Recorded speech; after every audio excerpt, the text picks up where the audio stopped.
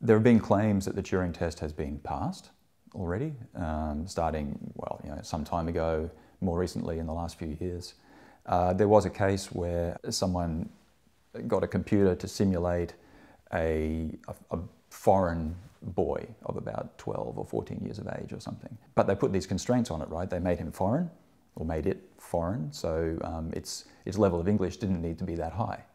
And it was constrained to be a boy, so you wouldn't expect to have in-depth conversations about a lot of difficult subjects like politics or science or whatever.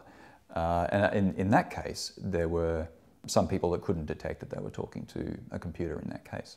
And that was claimed then to be passing the Turing test, but most people would say no, it didn't.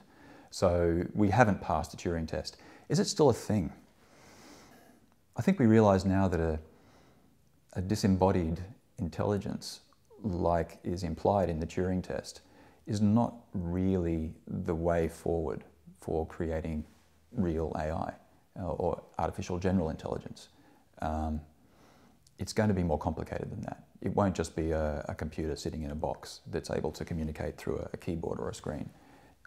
For real intelligence, you're going to need to have other things involved. Interaction with the real world and interaction with real objects, so that it has the basis for its experience is similar to ours. So we have actually something to ground our conversations in. All these things seem to be quite important.